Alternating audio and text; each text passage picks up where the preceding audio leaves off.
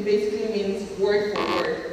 So if I say something, and this my friend here says the exact same thing, then he has copied me verbatim.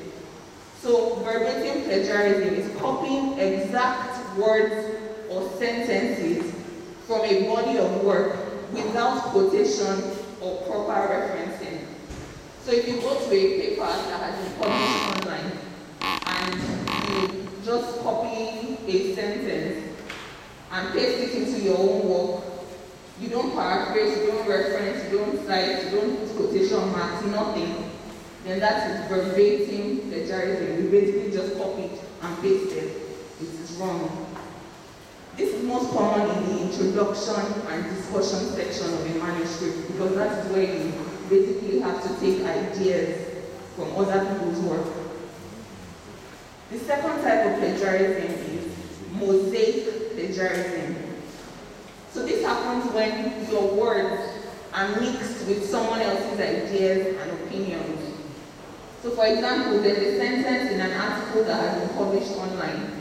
You want to use that sentence in your own work. You remove one word that the person used and replace it with another word from your mind, and you paste it in your work. And you probably don't properly reference, properly cite. That is mosaic plagiarism. So from this image, the image at the bottom, it's patchwork. So you can see there are two different fabrics. This is basically what mosaic plagiarism is.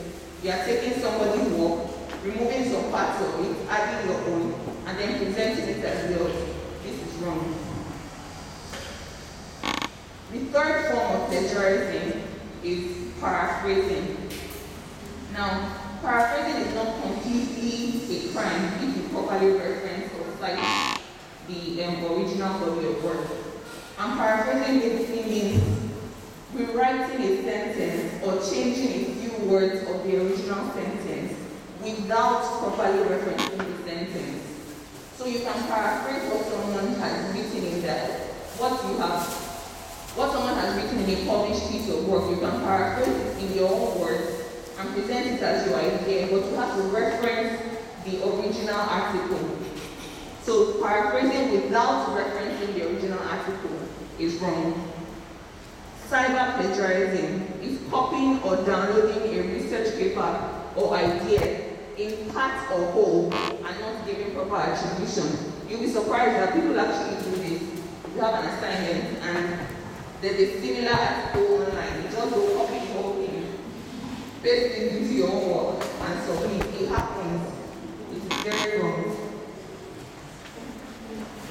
Image plagiarism. This one, when I heard about this, it actually surprised me, because this is basically using an image without receiving proper permission or providing appropriate citation. So if you just go on Google, take an image, use it without proper permission or citing, this is wrong. So image plagiarism is a type of plagiarism. In the image on the right, this part that is circled, this part that is circled down there, you can see it says images may be subject to copyright. Now, copyright means that the original creator of the product and anyone they give authorization to are the only ones that have the exclusive right to reproduce the work. So if you see an image that you want to use in your thesis or paper or dissertation, and it says it is copyrighted or you have to seek permission to do so, don't just copy and paste it into your work. And always give credit, like cite the source of where you got the image from. Now this is the last type of plagiarism I'll be talking about, which is self-plagiarism. So this is actually a form of plagiarism that is highly frowned upon in academia. On this image, you can see the person saying, or the caricature saying, oh no, I forgot to do my science project and it's due tomorrow. And you say, maybe I should use last year's paper. So for example, you have an assignment or a project to submit.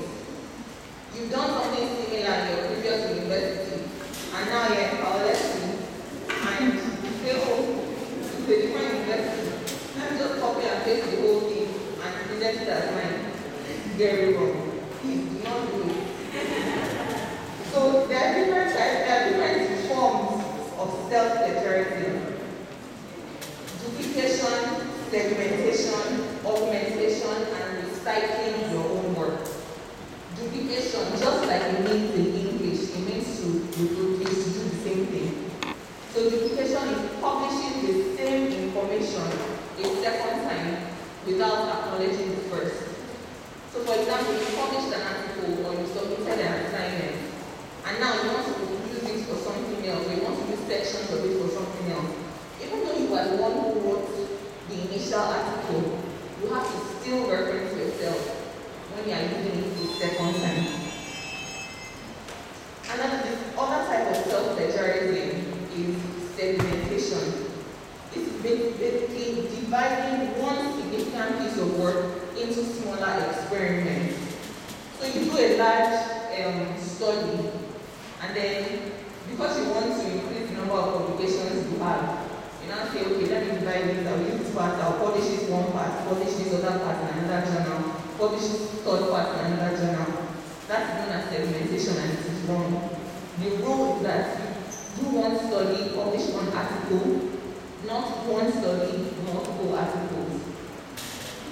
Augmentation, as the word means, is when an author's own published work is expanded upon and then published a second